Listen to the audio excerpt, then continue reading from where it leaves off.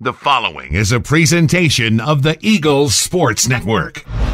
This is the Eagles Sports Network. I'm William Meyer, joined by head cross-country coach Tyler Stepp.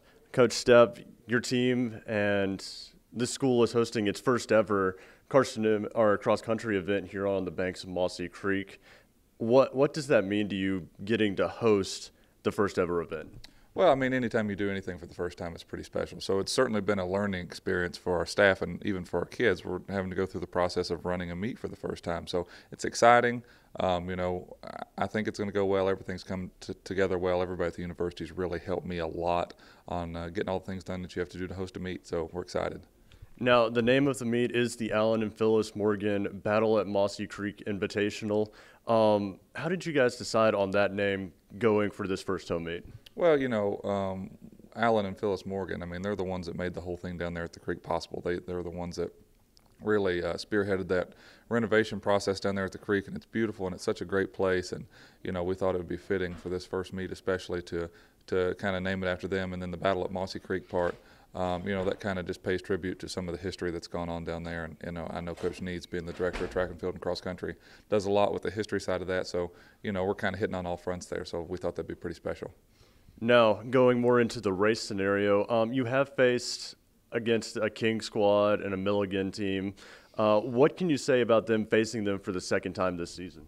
Well, I mean, I think they're good teams. I think that Chris Lane at Milligan does a really great job, and he's established himself as a front-running program.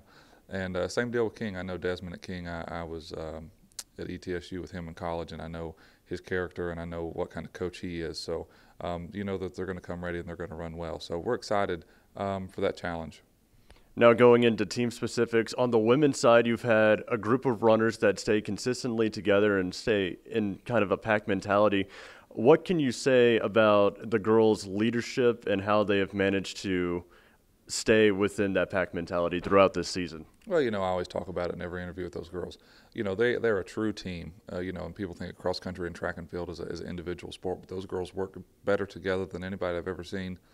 And, I don't really know what it is. I mean, they just truly have a bond, and they want to make each other better. So they always stick together and practice in the meets, and it always ends up paying off. Now, on the men's side, you have some top runners. Luke Greer has won the past two meets that he has raced in, and Kelvin Ronan is right there generally in the top 10, top 5 or so. What can you say about them leading your men's team, and also Amos Carrera and Anthony Jackson? I'm just real proud of those guys. Those guys have really stepped up this year, and I think this is their second year in the new system, working with Coach Brewer, and they kind of understand the expectations that we have, and they've really just taken off with the training that they're doing. Obviously Luke, like we said, is 2-0 on the season, won both the meets, and we're looking for him to win again this weekend. We believe he can. Amos and Anthony Jackson and Kelvin, those guys have been solid. They've been exactly what we needed them to be. They've come home with some top 10 runs, and we're looking for them to do that again, and just continue to produce. Those guys really are confident in what they're doing right now, and we're very confident in them. So expecting a lot out of them. Thanks for your time, Coach. Appreciate you, man.